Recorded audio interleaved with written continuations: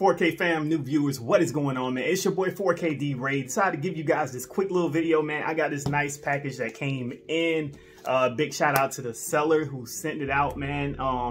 So I was on Mercari. You guys know I love Mercari. So what I usually do with Mercari when I'm on there is I always check to see when something was posted for sale. If it's been there for a very long time, I usually like to try to see if I can make an offer for a few dollars off. If they don't accept it, that's fine.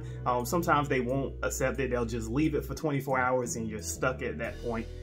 Sometimes they'll go ahead and counter offer you, which is cool. I don't mind that. And then sometimes you just win a very good deal. So Mercari is a great way to pick up some of these releases when we get these times that tons of stuff comes out. You know, if everything's not day one for you, definitely use Mercari or eBay. But on this night, there was an item that I have in my save list that I've been eyeing for quite some time.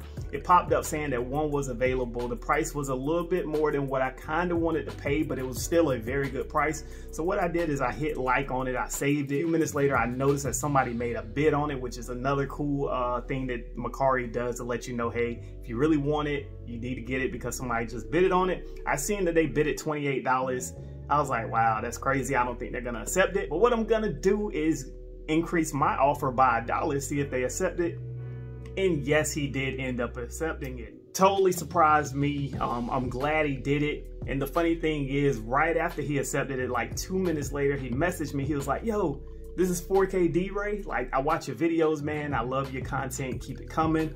So I thought that was pretty cool, man. It is a very small world as we know it, man. You just never know, you know, who's watching. That's one thing I've learned about YouTube over the time. So I'm super happy to have this one in the collection, man. Let's get this thing open, because wow. And another thing, he put a extra little gift in here for me that he messaged me about as well.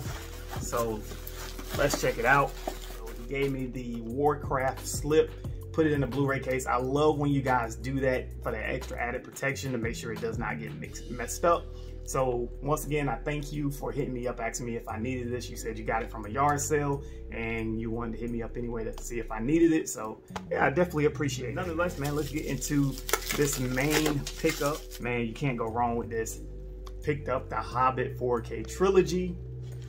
Go along with my Lord of the Rings trilogy. So, man, I think that was a very good price, as you guys can see. Quite sure you already seen this before, but all the 4K discs are there. And something else that has not been happening with me lately, everything is intact. No broken edges on the cases, nothing like that. The slip box is still pretty mint condition.